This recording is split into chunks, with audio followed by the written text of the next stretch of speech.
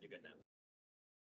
Right, we'll move on to our river and catchment management activity. I welcome Emily O'Donnell, our manager, Hauraki Coromandel Catchments, Grant Blackie, our manager, Waikato West Coast Catchments, and Julie Beaufort, our manager of the Shovel Ready work program, to the floor. And look, we've talked a lot about infrastructure in the previous paper around some of the impacts on our work program. What you'll hear through this paper is that a majority of impacts for the Waikato region from these events has been less about our infrastructure, which has actually coped pretty well in terms of levels of service, but more so around our rivers and catchment and the short and long-term damage that we've seen to our schemes. Kia ora tātou. Morning, everybody. I haven't met everyone yet, but I'm Grant Blackie. I'd take the report as read with the permission of the chair and just touch on a few points, and my colleagues will add in where they need to. I feel a bit like the thorn between two roses, so thank you, ladies. Yeah. As Patrick mentioned, these are interim type reports. We provide a bigger report. All of our work is up to 30th of June. We have a lot of reporting to our funders and the council and you guys following the 30th of June. So we typically provide a bigger report with all our work, our year's outputs. Next meeting, September, I think it is.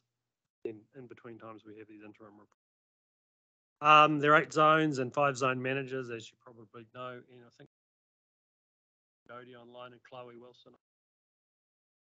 Kerry over here for Waikato West Coast. There's a massive amount of work currently underway, trying to get finished for the end of the year, and planning's into full swing now. And other jobs, it's getting a bit wet to complete anything else just at the moment. You may have seen in the paper lately, in the Herald, I think it was 2.86 million we were from MPI in relation to the Hill Country Erosion Fund project. That builds on the back of earlier Hill Country Erosion Fund projects, and it's essentially lowering the cost for landowners to implement work across something like 2,000 hectares next 4 years to reduce erosion and to provide other biodiversity gains as well along the way. We did actually get that decision back at the end of last year, but MPI have only wanted to announce it now, taken 6 months to get contracts signed, etc. So that's been a bit of a job. The years, as you heard, the year's been dominated by storm events, not so much in my zones, but more so in Emily's. And that's upset work programs and diverted resources essentially onto dealing with storm damage responses. We do have a couple of slides we'll run through just in terms of some photos, and then we'll take questions and just go from there. This is actually one of It is. Kia ora koutou. Nice to be here in person and to see some familiar faces, to reconnect with those and to make acquaintances with some new. Just before I go into these slides, I just want to acknowledge the thanks and support that we've had, particularly from members of this committee. For zones like the Coromandel zone, we've been in some form of flood response or remediation since May last year, not this May, unfortunately. So it's really wonderful to hear the sentiment and the concern for the teams and acknowledging their workload. And I will be feeding that back. Grant's already touched on it about the impact of the weather events and what that'll mean for our work program. So signalling that for Hauraki Coromandel catchment new works, we're likely to be underspent. But not surprisingly, river management will be well and truly spent, providing we can actually get on site to carry out that work. So we thought we'd just put together some examples of what the team are experiencing and what our responses are at the moment. So this one here, and one that'll be familiar to you, Mr. Chairman, having had a field visit out to Komata, is you can see here in the top photo the significant gravel management that's required for the Komata River in Hauraki. So that's near Hikataia, for those not familiar with the area. And this is pretty typical of some of these heavily burdened gravel streams, but we're talking weeks worth of work here just to manage the gravel there, and then your really typical river management blockage and challenge there around debris with that tree down the bottom. Next slide, please. Again, this is following impact from weather events. The first, the photos on the left-hand side with the digger and our work vehicle below, that's on the Coromandel. So this is following Cyclone Gabriel and significant debris in rivers. The ute gives a nice kind of scale in terms of the slash and material that was in the Parakai stream near Whenua-Kete, and above there at the Yaki. And so, large volumes having to be dealt with, high health and safety risk, lots of sort of challenges for the team to deliver that work. And then the images on the right from the Waipa zone, just those typical debris dams that, by the team being able to get in and remove that early on, we're able to mitigate further risk and further damage. So really, really critical proactive work there. Next slide, please.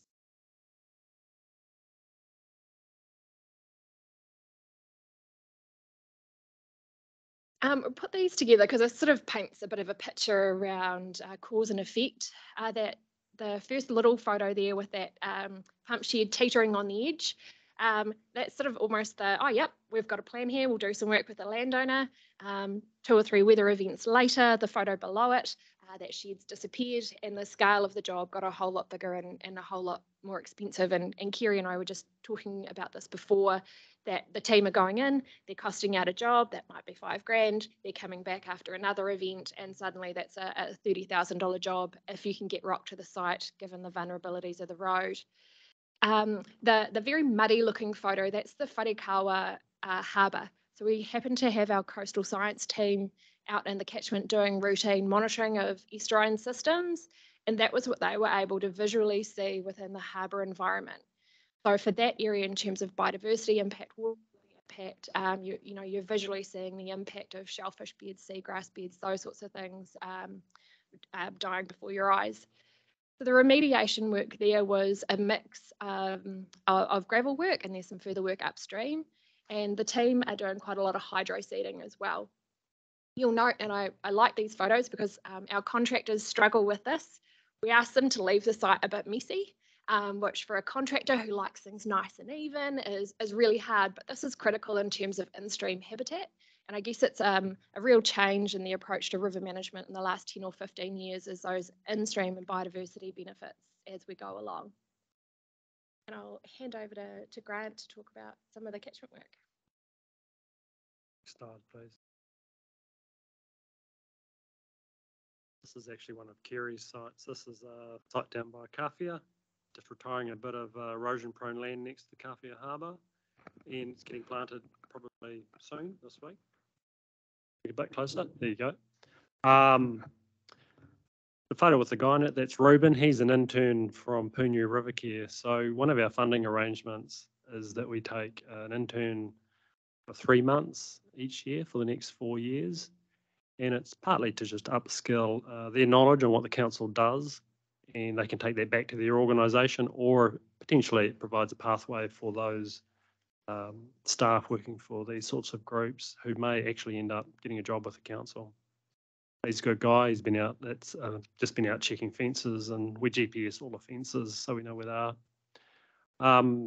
Next slide, please. This is a photo going back to 2000 and I think, what's the date on the first one? 2017. Yeah. This is way back. I actually emailed a whole lot of beekeepers, all the beekeepers we could find, and said, if you want, got some steep hill country and it's in a priority area and you want to plant Manuka for Saring, we got a very limited response, but this couple did. They had 40 hectares down by Kawhia. Planted it with small grade Manuka, which is tiny. It's just like little plants about that big, and you plant the area and you can't even see them for the first couple of years, and the landowner, often they want to put their cattle back in and graze them, but the photos are 2 years apart. So if you work your way across and then down and across, so you can see how the area doesn't look like much after 2 years. You're starting to see a bit of Manuka after 4 years, and then after 6 years, it is actually looking like very good coverage. There's a few gaps for access and places to put hives and things, but it's a relatively cheap way of establishing cover. We typically put in a 20% mix of other species now to give a longer, to give more of a transition into other longer term vegetation.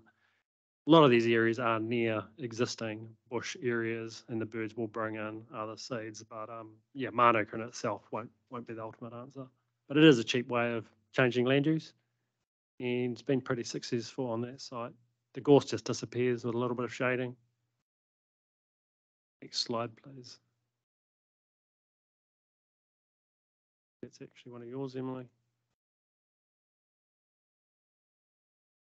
It must have been the one sunny day we had on the Coromandel.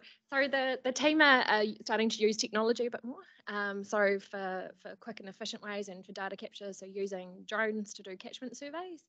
And the photo below is when I started as a catchment management officer too long ago, some wise people said to me, sometimes you've just got to give it time, or you've got to wait for the landowner to change. And so this is a real classic one. This is where Elaine came to me and said, you know, that wetland, that headwater wetland in Coromandel Town that you've been waiting forever, that they've retired it. And it was a case of great timing, and one of our senior CMOs doing what she does best, and that she's a great farmer charmer, and encouraging them to retire this entire headwater wetland.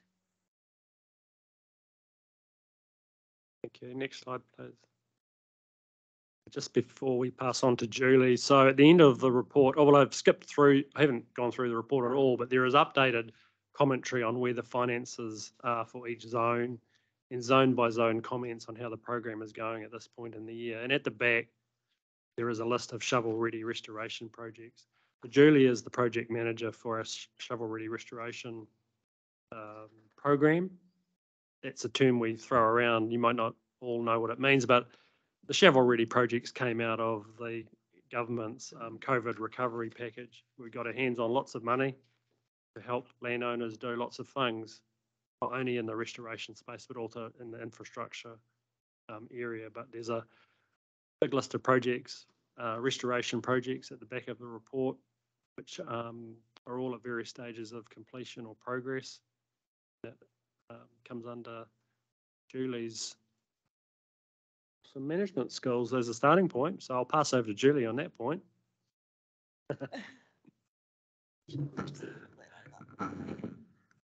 Thanks, Grant. Kia ora tātou. My name's Julie Beaufort, and as Grant said, I'm managing the Shovel Ready program. It's a combination of restoration projects and infrastructure projects to be delivered over 5 years as part of the government's COVID recovery funding. And it's across across the region. So turn it up. A bit closer. Pretty close. Very close. Is that better? Okay. Hopefully caught most of that. I've got the gist. So as I was saying, it's a regional approach to delivering a program of projects funded through the government, along with funding from council through our rates and other funders such as the WRA, Fonterra, etc. I've been asked today to give a bit of an overview around one particular area, and that's the iwi and social enterprise journey that we embarked on with Shovel Ready. It's connected closely to our social procurement policy as a council, where we're really interested in growing our region. It's about growing our region. It's about the relationships we have with Māori, Pacifica, and social enterprises. And so this is just a quick snapshot of what we've learnt over the last 3 years and where we're heading. Slide, please. So we have had it's been quite a learning curve for some of us, where we've had relationships with external funding and social enterprises in parts of the region, so like the Waikato, less of a learning curve, but still some challenges here and there, and it's been a bit of a fast road to hoe because we had money where we had to stand projects up very quickly.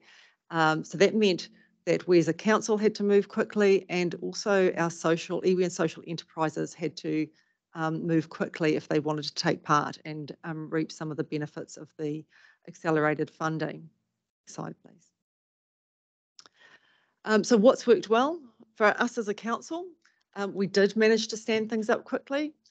We've built relationships with entities that we had not previously come into contact with in a significant way. So a good example of that is the Pacific Business Forum, who've engaged in some of our infrastructure projects. We have had to provide additional support to suppliers from time to time and adapt to their needs.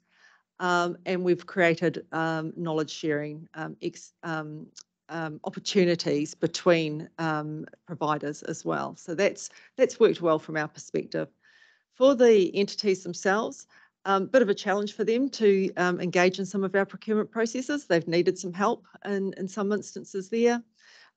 They have responded really well to growing their businesses or to setting up new businesses. So they really appreciated that opportunity and wanted to make the most of it.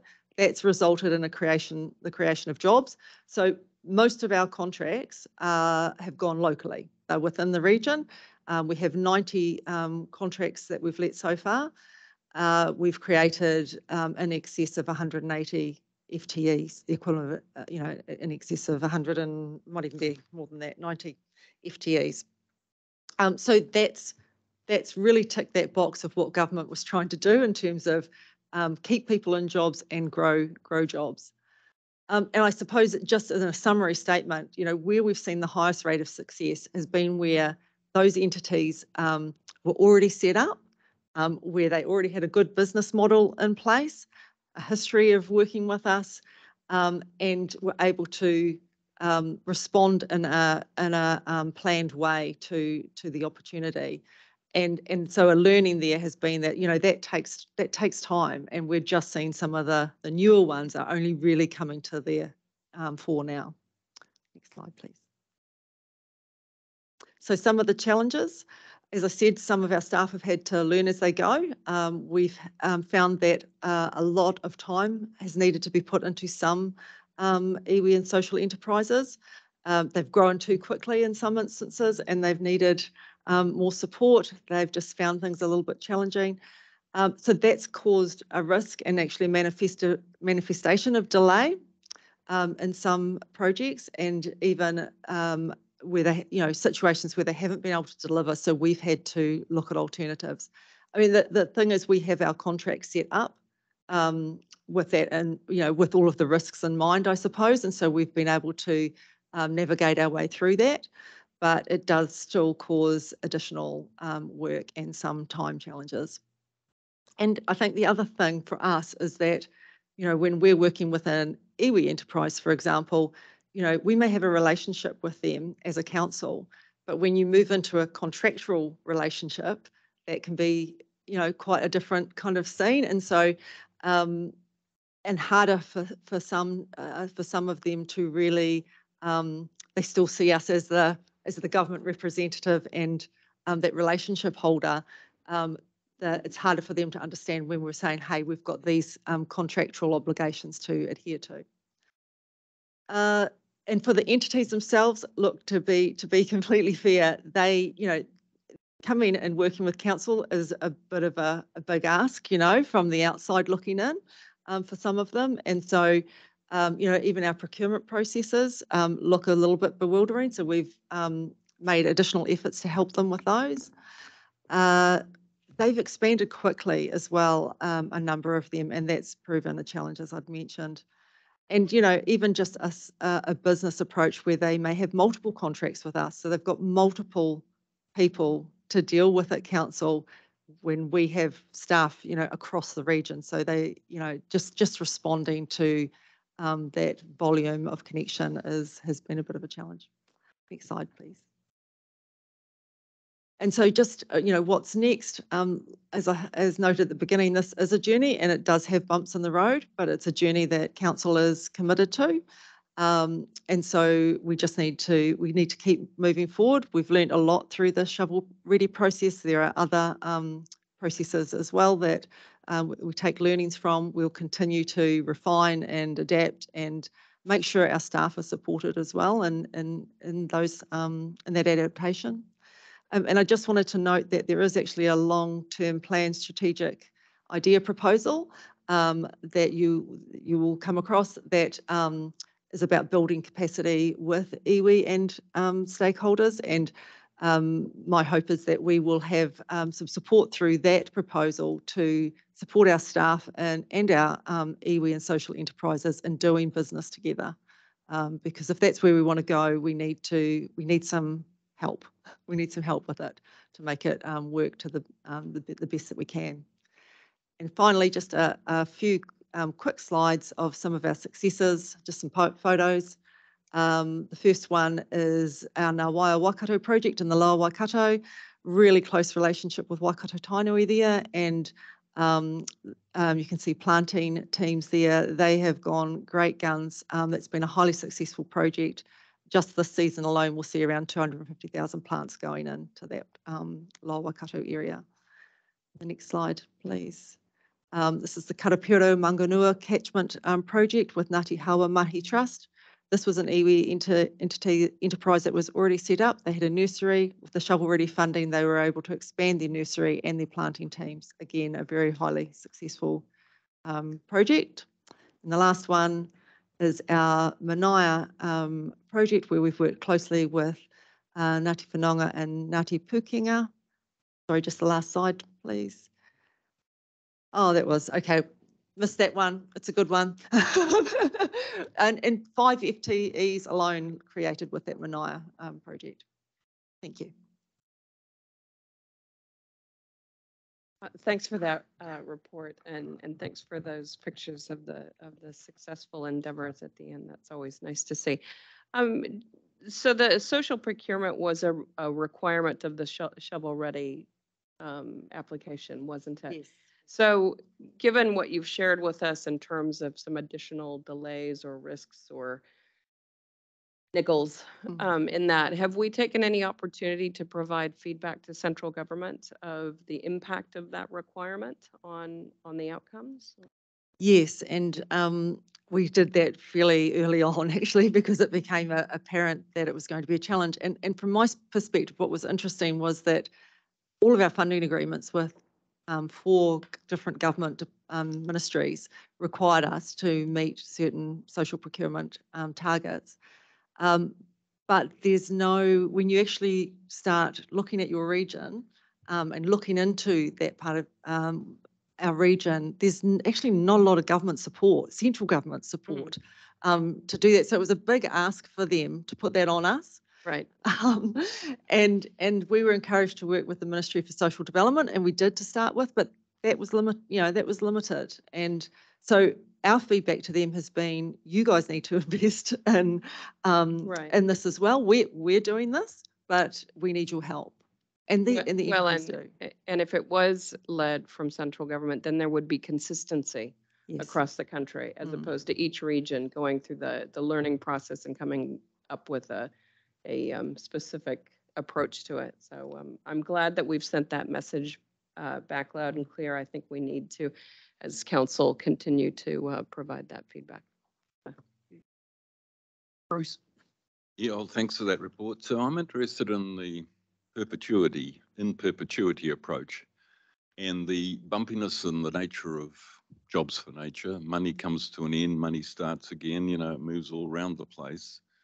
So was the other project you were referring to one which is going to assist in building the planting infrastructure so it's more permanent and able to weather these sudden shifts and changes in central government funding?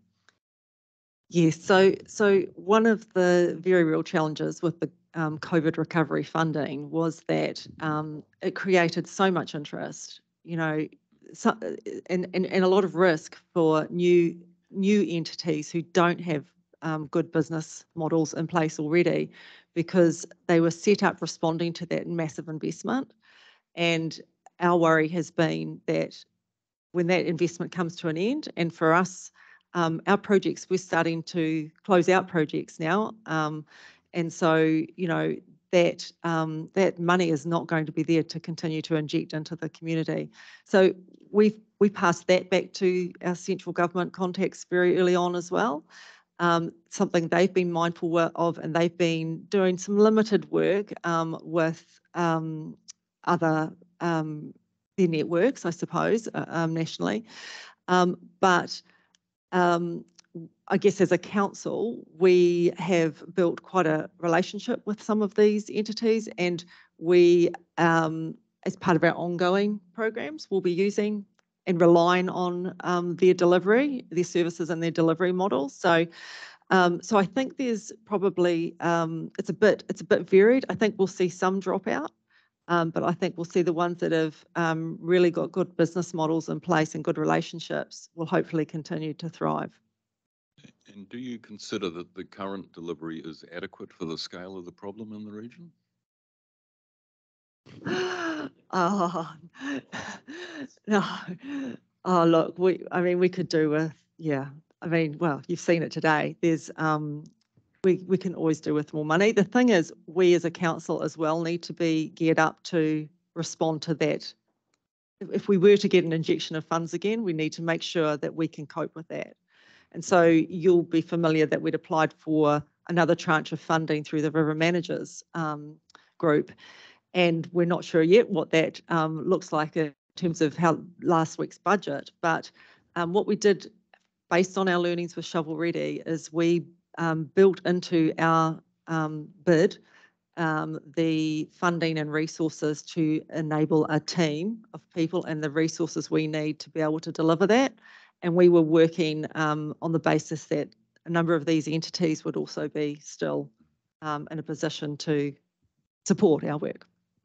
Yeah, well, the point is this soft infrastructure isn't going to, the need's not going to go away. It's actually going to continue to increase, and for our region to be successful in responding to the sorts of things we're experiencing at the moment, this sort of infrastructure, a different sort of infrastructure, needs to be fully embedded into our region. So this is the beginning of something way bigger, I believe. Thank you for your report. Thank you. And through you, Mr. Chair, you're speaking to an audience with a very open mind around that, because from our point of view, it's not just the ambulance at the bottom of the cliff stuff. We see the value, because many of us have been here for decades, see the value of the work that needs to be done in the upper catchments. You, Stu. Yeah, look, very similar vein to Bruce. He said a lot of things I was going to say. I just want to say I really appreciate the report, Julie. And look, I've seen firsthand in the Karapiro catchment the challenges of social procurement, and most of the landowners who have got on the phone had a bit of a grumble to me about it, understand the multifaceted objectives here. And I think if we don't, as you've acknowledged, look at all the different options to build on what we've created out of the Shovel Ready funding, then it will all be a waste of time, And look, at the end of the day, we're a branch of government, and if we can, I think this is a sort of a journey, a means to an end, for want of a better word, I suppose. It's probably the wrong word to use, but I absolutely think we need to build on this. And look, it is a bit frustrating that, rather than a gradual increase in funding, there's a whole bunch of funding and it's probably going to bloom and stop. But if we can capitalise on all those relationships that you guys have built and turn this into a long-term thing, then I think we've got an obligation as a council to go down that road. So, yeah.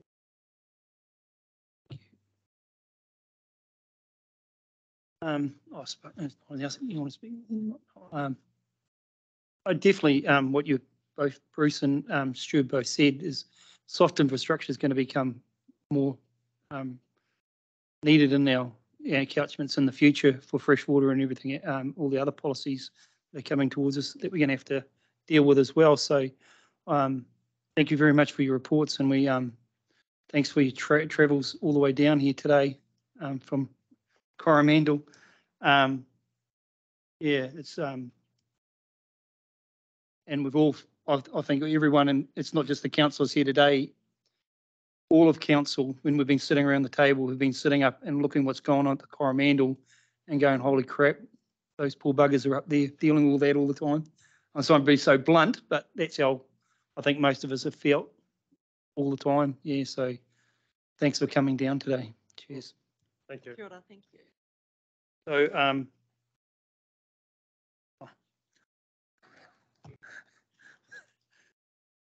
okay, all in favour?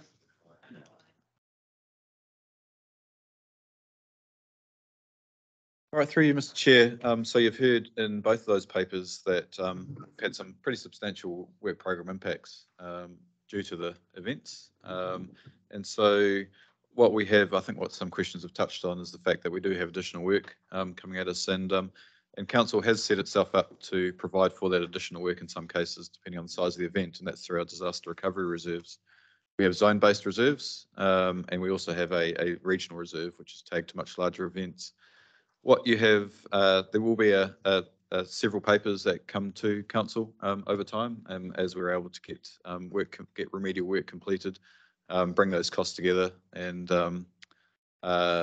present to you the case, noting that the request for drawdown of reserves is often a retrospective act, as opposed to bringing that work in before we actually undertake that remedial action. So what we have today is a request from the Waipa zone, and that is actually covering quite a number of events since February 22. So bringing together that. You will note that it refers to both zone and regional reserves. However, what we'll be doing today is looking for support for the zone-based reserve, given that there will be a much wider discussion that's required around our regional reserve, because as you can guess from the papers we've presented today, there will be a number of zones that will be looking to make a call on that regional reserve, and that needs to be looked at holistically. I'd also note in terms of the process that effectively this is the requesting support for that drawdown to occur, noting that the actual formal process to give effect to it is through Council's forecasting process, which is approved through the Finance and Services Committee. So with that, I'd like to welcome Kerry Nielsen, our Zone Manager for Waipa Zone. No, would just like a question first. Well, the issue for me was that we will consider all the zones at one time in the future to look at the reserves so that there's equity amongst the applications. But with the greatest respect, a comprehensive report, easily understood, and I'm quite happy to move it without, and I'm not trying to take away your presentation, but it's comprehensive, it's within the zone. And the bigger picture is to be dealt with at a later time. More than happy. Comprehensive report. So it's, I don't want to cut her off, but it's self-explanatory. Thank you. We can still have the discussion, yeah. So Stu. Oh, thanks. Oh, did you want anything, Kerry, or because I was just in that. No,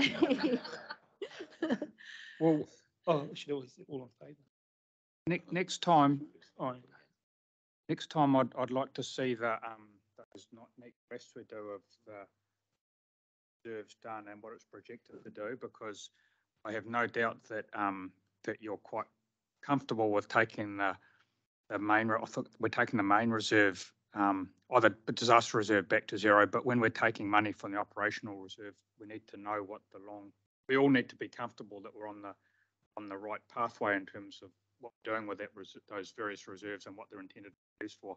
I wasn't sure if it was a slip of the tongue when you said we should be allocating money from the disaster reserves proportionally across the region. I don't think that's what we're supposed to be doing, because they're there for need. Yeah, exactly. Yeah. But those graphs are such a wonderfully simple way of us monitoring what's going on with those reserves, because we have had scenarios in the past where council's made a decision to mine a reserve, for want of a better words, but crude. And then 2 years later, we've run into a bit of a problem. But council's forgotten that they approved that decision to mine reserve. So we just need to be kept up to speed with what they're doing. Yeah. yeah, and through the chair, we can put together something on the plan for the Waipa operational reserve that includes the impact of this replenishment of the disaster reserve at a future meeting. Yeah. But across all the reserves, all the 8 zone reserves. Thanks, Kerry. No, just adding to that, look, Stu, that's probably the one thing that I've gone through, and I've been writing all over this, trying to work out what the impact is on. So a good point. So thank you for raising. Yeah. Thank you. Any other questions? Delightful. All in favour? Right. Thank you. Thanks, Kerry. Thanks, Grant. So through you, Mr. Chair, so the last paper that we have today, Just, sorry, Greg, I just got one asked question, Kerry. On, where's the blooming graph? It was just some terminology. The different parts of the Waipawa zone, we talk about flows exceeded 20% of AEP, but less than 5% AEP, et cetera, et cetera. I got a bit confused by that terminology. Yeah, so that was probably, just through the chair, that was probably one thing that I did want to just clarify if I was going to speak to this is the probability of an event happening in any 1 year. So we're often used to saying it's a 1 in 100 year flood, or otherwise there's a 1% probability that an event would happen in any 1 year. So when we say between a 20% and 5% annual exceedance probability, that means in any 1 year there's between a 20 and 5% chance that that event would happen in that area. So you're saying it's between 5 and 20, for example, when it says exceeded 20 AEP, but less than 5 AEP. It's Yes, so there's a 5 to sense. 20% chance that it would happen in any 1 year. I understand. Thank you. Yep. Cool. No, look, I'll just bang on again, and you'll probably hear me in the future, but I get really annoyed when people use 100-year and 20-year, because it's, you know, if it's a 100-year, it's you know, there's 3.65 days in any 1 year that it could be that. Exactly. So it's every year that could happen. Yes. And it's not 100 years. So I would like to see us stop using that 100-year event and 20-year event and 10-year event. It's how many times is it likely to happen in any 1 year. That's right. So that's why I thought it was useful to use that probability of an event happening. Yeah. And our level of service for drainage, I think, is to clear a 10-year event within 3 days. So, you know, like I'd just like to make sure that we don't lose sight of that as well. Thanks. Thank you. Thank you. thank you, Mr. Chairman. So our last paper today, I'll welcome Dave Wade back to the chair. So this covers our asset management maturity journey. You've heard already a little bit about our infrastructure and the work that we do around understanding and planning for maintaining the level of service through our infrastructure. There's this well-established international benchmark around the different aspects that cover the way that we manage assets. The purpose of this paper is to provide you an update of where we're currently at. We started this journey, gosh, it's probably getting on 10 years ago now, in terms of assessing ourselves against this benchmark, as well as setting ourselves a goal to move forward. And what you'll see in this paper is where we're at the moment, and also indicating a plan for continuing to move forward to meet the areas that we've identified through this assessment. So thanks, Dave. All right, thanks for the intro, Greg.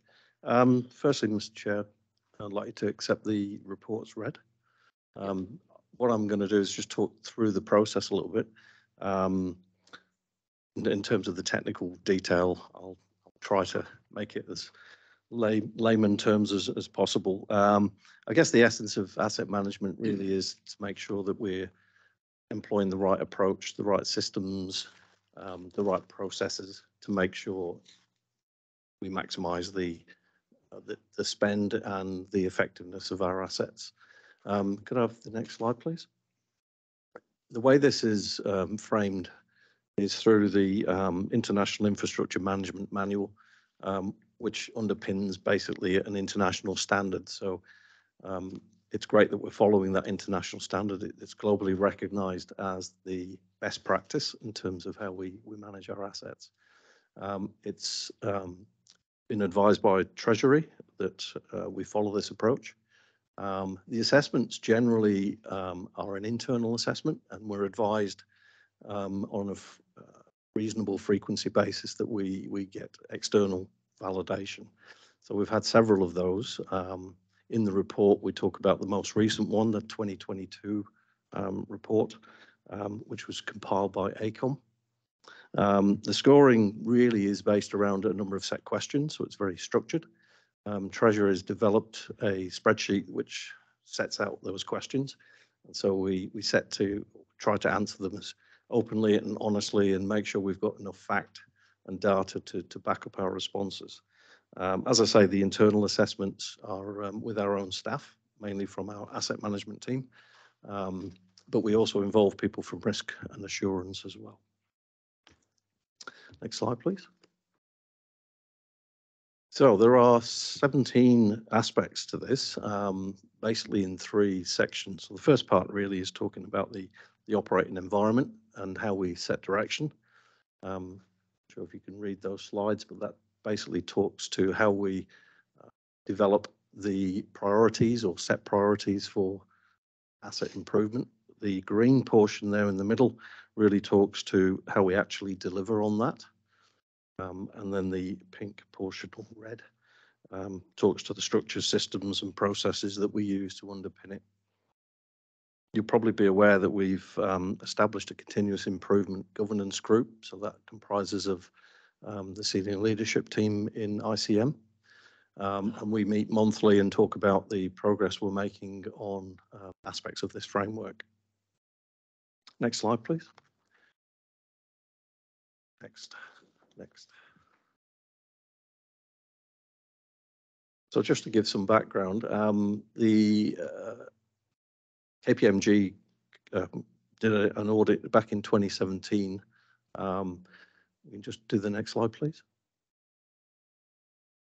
That was the essence of the audit. A lot of red. I won't talk through all of the detail, but fair to say there was plenty of opportunity for improvement.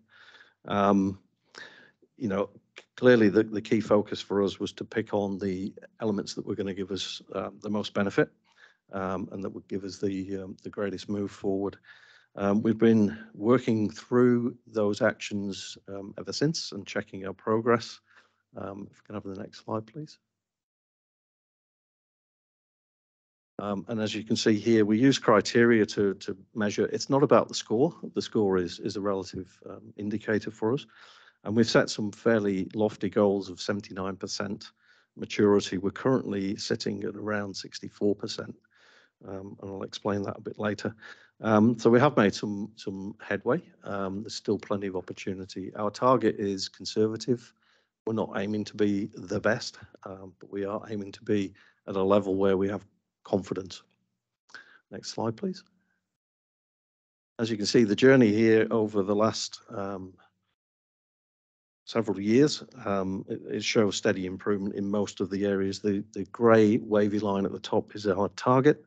The yellow line is the recommended area or target level. And as you can see, the dark blue was where we reached back in 2020. So steady improvement. A couple of areas that we know have deteriorated. We've invested hugely in Infor, our asset management system. We've also invested in good condition assessment and resourcing around maintenance planning. And that's one of the reasons why we're seeing this steady improvement. Next slide. This was the score from last year's report. This is essentially the ACOM report. And again, happy to report we've increased significantly. A 2% improvement doesn't sound much, but it is considered significant when we look at the 17 aspects that we need to perform against. So it's really giving us a greater confidence that we're moving in the right direction, that the changes we've made in the way we manage our assets are making a difference. And that does turn into a dollar saving at the end of the day. Next slide, please. So, however, there are some areas that we still need to focus on, and we will continue to do that. So the strengths that were highlighted in the report are listed there. The 3 I've highlighted in yellow really just give you an indication of the ones that we still feel we need to make more headway in. So asset condition assessment, we certainly are a lot better at that. Our challenge is obviously getting around all of our assets in the annual frequency that we need to, and to make sure we do that thoroughly and we risk assess based on what we find. So that is a key area that we'll continue to work on. And then of course, improvement planning. And the next slide, we really have highlighted about 2 or 3 opportunities. Asset register data. We know that our asset data is not as good as it could be, partly because of the transfer from the old system Conquest into Infor. And we're working hard to make sure that we fill in the gaps and blanks. That is a key priority, as well as information service. Next slide. So here really, in summary, I guess we can say, well, we've got a few key areas to work on, the ones I've mentioned, and we have a plan on a page process. So each one of those aspects has a detailed action plan. The continuous improvement governance group is responsible for developing it and overseeing the implementation of those plans. And they will be part of our annual plan as we move forward. And that's really all I've got to cover on that subject. Any questions, please? Thank you. Oh, sorry, no. Oh. Right, Mr. Chairman. Is fencing classed as an asset? Because you do a massive amount and quite huge. Yeah, I actually can't answer that question. I'm not sure. I'll check and get back to you if I may.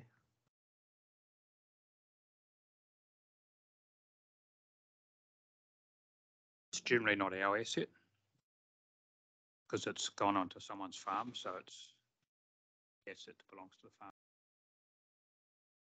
As a general rule. You, Adam? Yeah. Is farming, is fencing an asset or not? Through you, Mr. Chairman. Fencing is it is the landowner's asset. It's recorded on our system because we have reporting requirements against our catchment program. And also we have ongoing maintenance requirements for the catchment program in terms of inspecting fences and making sure that they are still, providing the service that's expected. But the fence remains with the landowner, I think. Other than on our scheme land. Yeah. On our scheme land, of course, it's ours. Yeah, so there is instances where we fence on our own land. We're the landowner, we own the fence. Is that what you're intimating at, Adam? Yeah. Sorry, Greg. It's collaboration with doing the fence. So who maintains it? Does it go back to the landowner once it's done? Oh, yeah.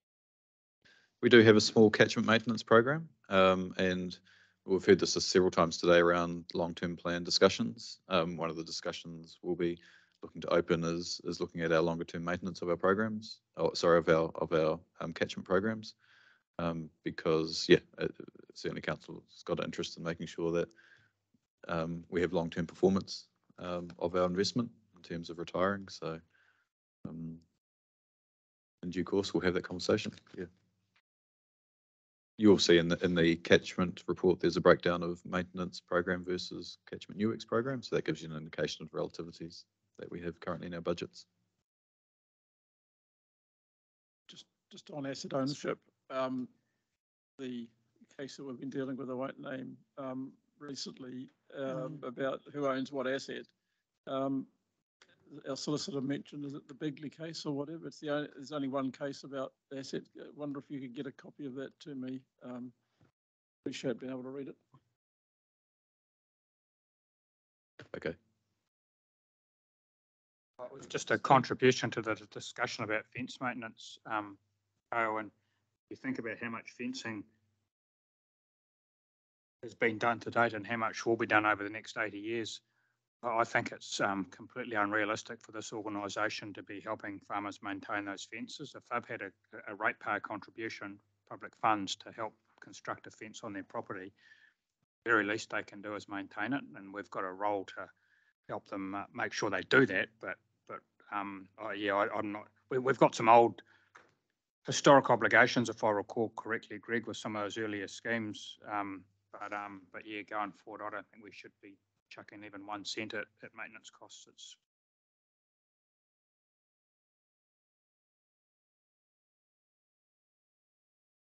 Any more questions?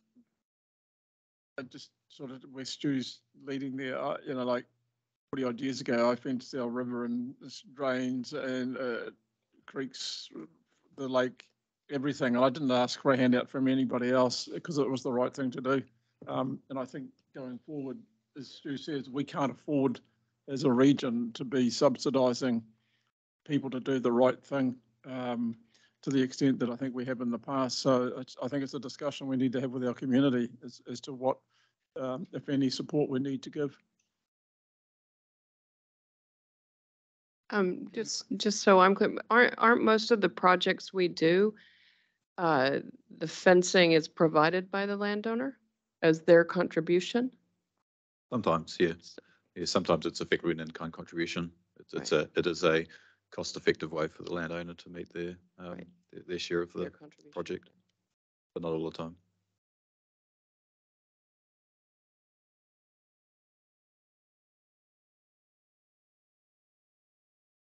Well, thank you, Dave. My point of view would have been, hopefully we can do a bit better in the planning and the information systems where, because, and I know that's hard with earthquakes, you've mentioned before, earthquakes, and all of a sudden priorities have to come online to infrastructure. And so it's in a difficult place. So you're never going to be perfect, but we have to be as good as we can in that place. And that's about all we can do. Yep. So thank you, Dave. Cheers. Okay. The report of the asset management, maturity and assessment. Bruce and Tipper, thank you.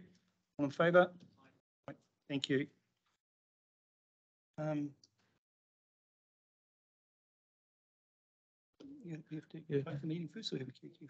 Yeah, thank you, Mr. Chair. So that does conclude our agenda for today. And so, look, it's designed to provide you with an overview of what is quite a complex and involved work program across integrated catchment management. We do try to mix it up a bit across meetings in terms of providing focus on different areas, but also to ensure that you're aware of how work programs are going. And obviously what you've got a sense of today is that there is a lot of work happening, certainly a lot of impacts in terms of the summer that we've had and the winter that we continue to have. And we'll continue to keep you updated in terms of what we need to do going forward to plan, prioritise and fund that work. In terms of our meeting in September, as I think was discussed, so our biosecurity program has an annual reporting cycle where they have a detailed annual report will be provided to that meeting, as well as a detailed operational plan for the year ahead, which will be provided for you all as well for your information. Also coming up is, as part of the Natural Heritage Partnership Program, we have the Environmental Initiatives Fund. So that's our middle of the road funding, with the Natural Heritage Fund being the larger fund and our small scale fund being at the other end. So this committee will be being asked to make a decision on applicants to the Environmental Initiatives Fund. Before we actually get to that meeting, we will be arranging a workshop with yourselves to go through that particular fund and the broader Natural Heritage Partnership Program. So you have an opportunity to understand how it works, the criteria that are applied, and ultimately what you'll see before the meeting in September. So watch the space for a workshop coming through. And also just through you, Mr. Chairman, always happy to receive feedback on how we put this agenda together to make sure it's as worthwhile for yourselves as the committee members. And my last comment is just appreciate your all appreciation to the ICM team and the staff that's been expressed today. It's been a hell of a few months, and for several it's been more months than that. And I know they really appreciate the acknowledgement of just how it's been and the hard work that they're doing. So thank you for that.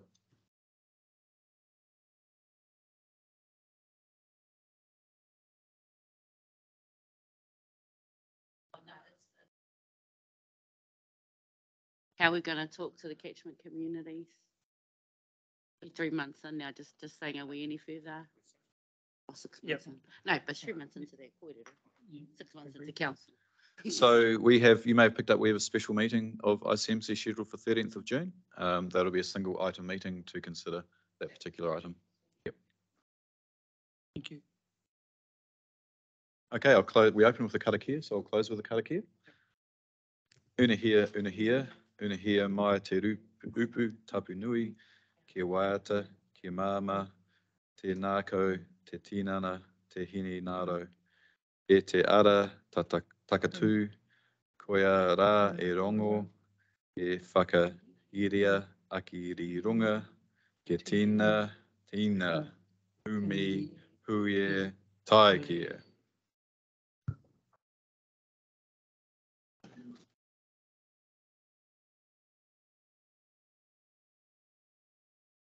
I'll just call the meeting closed. Thank you, everyone, for your attendance. Thanks very much.